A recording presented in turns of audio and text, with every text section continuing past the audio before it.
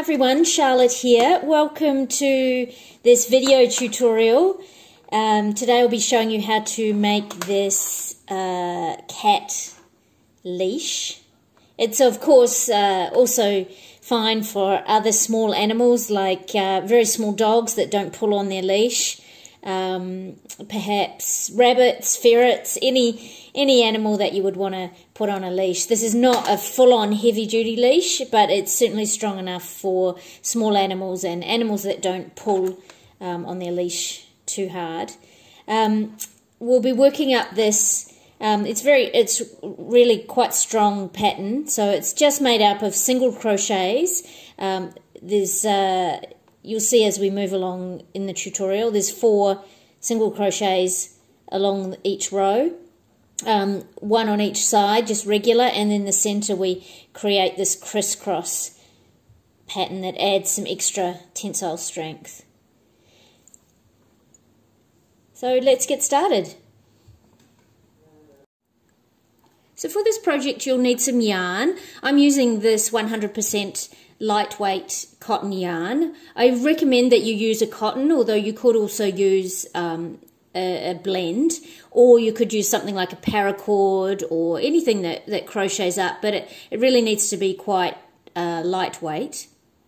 You'll need a crochet hook. I'm using a 2.5mm. I wouldn't recommend anything larger than a 3. You're probably looking between a 2 and a 3mm crochet hook.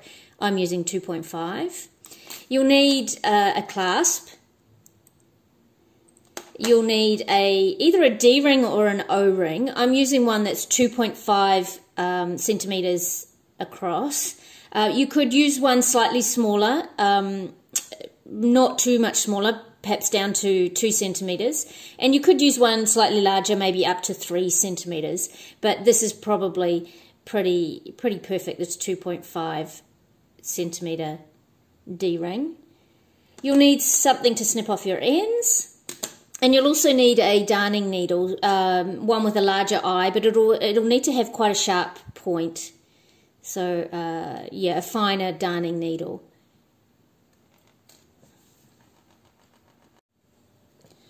Okay, to get started, slip knot onto your hook in whichever way you do that. And we're going to attach our clasp onto the project straight away. So place the loop of your clasp in between the 2 strands of yarn. Hook comes through the loop, pull up a yarn, pull through, and then complete a single crochet. And then pull that nice and tight. So all of these, pull them nice and tight. So hook comes through the loop, pull up a yarn, and complete a single crochet. So it's like your loop is the stitches below in a normal project. So hook comes through the loop, pull the yarn through, and complete your single crochet.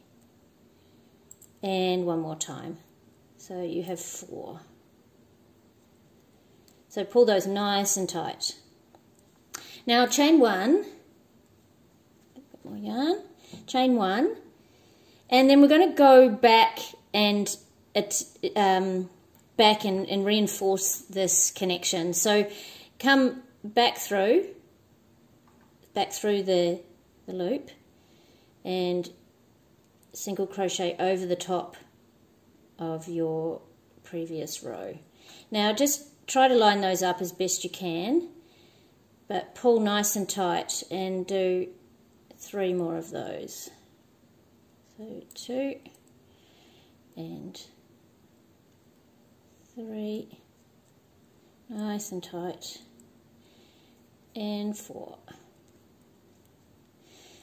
So you've reinforced that base, and hopefully you've been able to work over top of your previous row. Now chain 1, and then in the first stitch single crochet.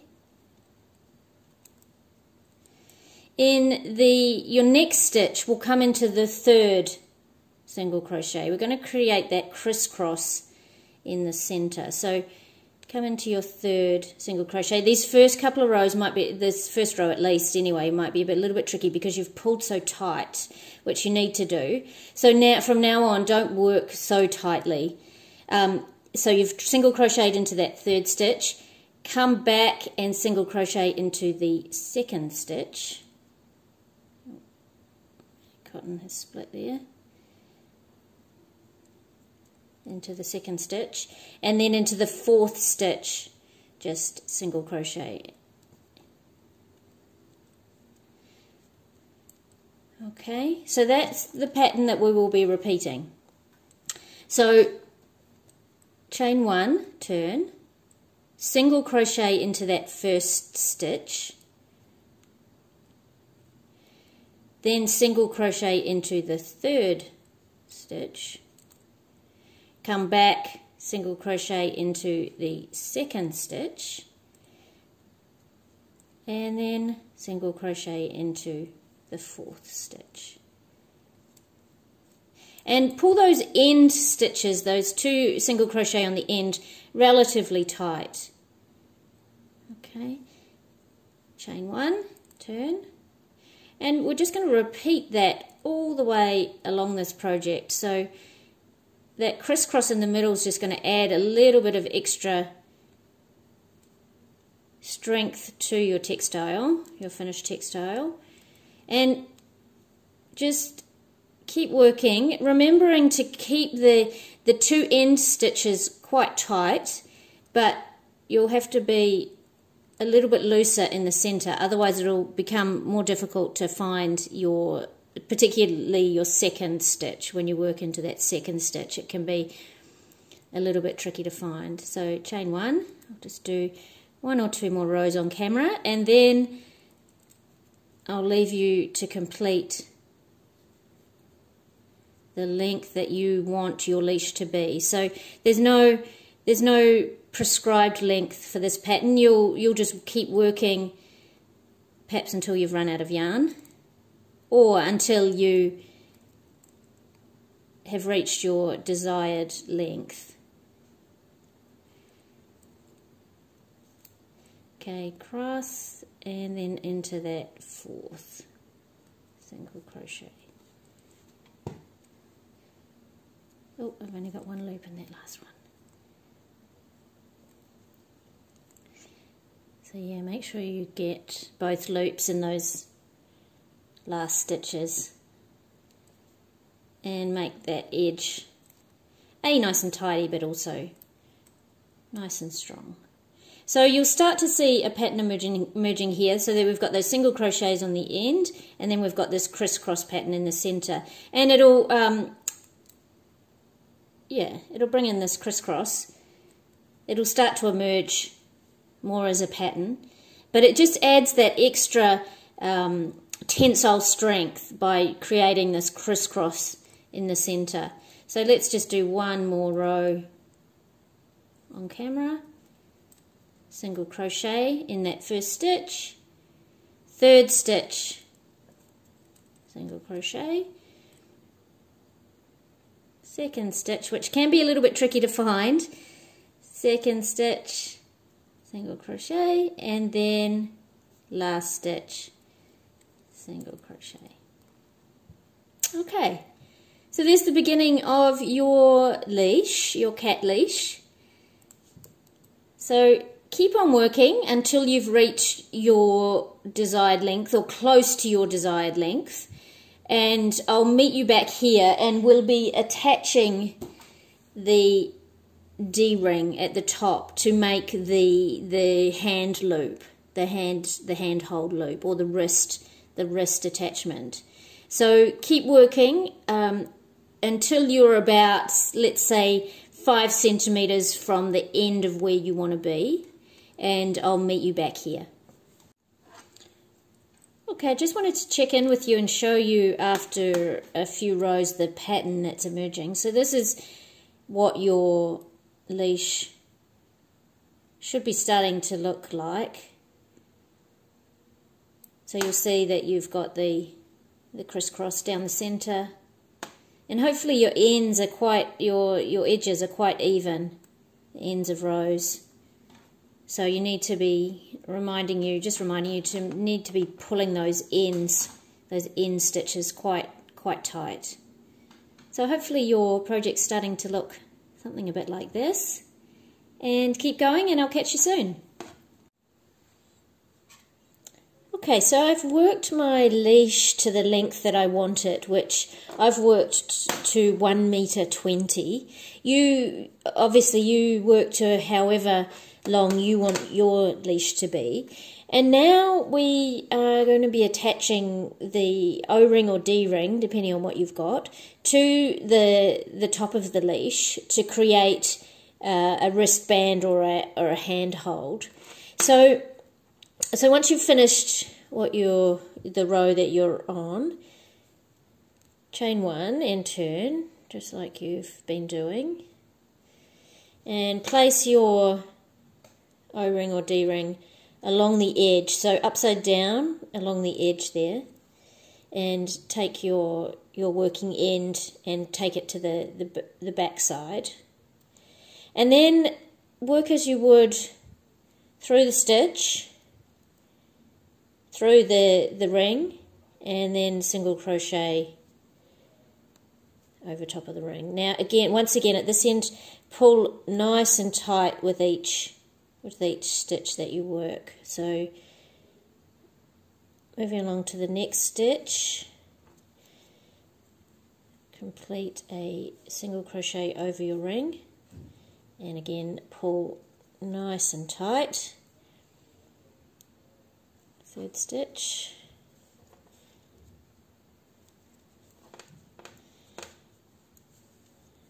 let's get a little bit more yarn. So we're working over top of that ring, and then fourth and final, work in,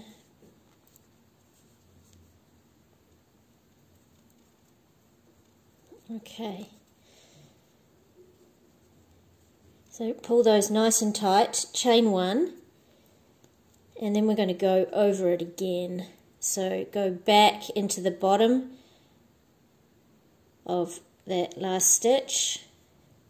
This is just to make it nice and secure and tight, and work over top of your previous row as best you can. Pull it tight into the next stitch, pull it tight, third stitch. So you're just working into the base of those previous stitches, and then fourth. Okay, so we've got a nice secure connection there. So just pull it tight, and now you just pull through your yarn.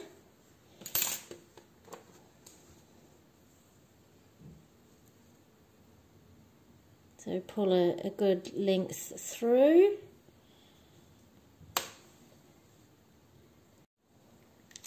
and snip off your end. Pull the end on the ball through, set that aside, and then we'll work in these tail ends.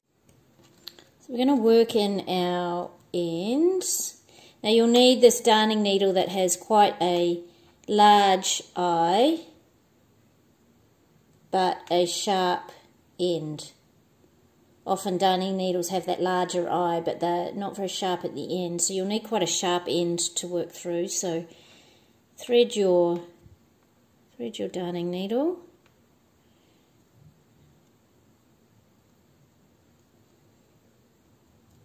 with your end, and then we're going to weave this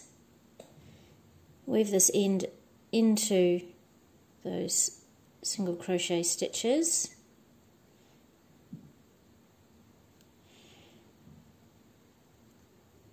So hopefully you can get all the way across. So weave all the way through. It's going to be a little bit tricky pulling that through.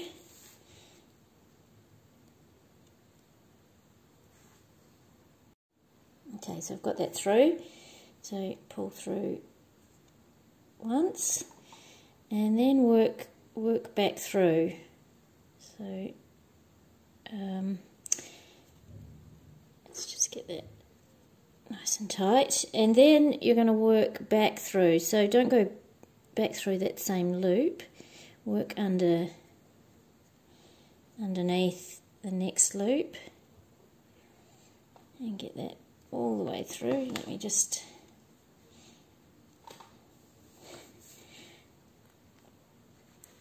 it's quite tight in there, so it's going to take a little bit of work to get that needle through, but you want it, obviously you want it nice and tight as you can make it.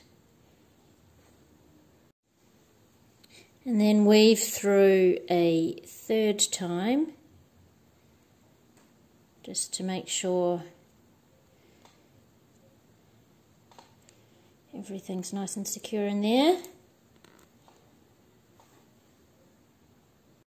Okay, so you've attached your D-ring. So you can see for this project, I perhaps could have done with a slightly smaller D-ring, but these are the ones that I've got, so that's what I'm using. And now you'll obviously sew in your other end. I'll do that off camera. But now thread some of your leash through, and that creates your wrist hold or hand hold. So that's a sliding system, so you can hold on to it. And there you have your leash. So congratulations on your finished leash. If you like this video, please like, share and subscribe. I'll be sharing more free patterns for you and your fashionably adventurous kitty. So yeah, thanks so much for being here, and let's normalise cats on leashes. Take care. Bye.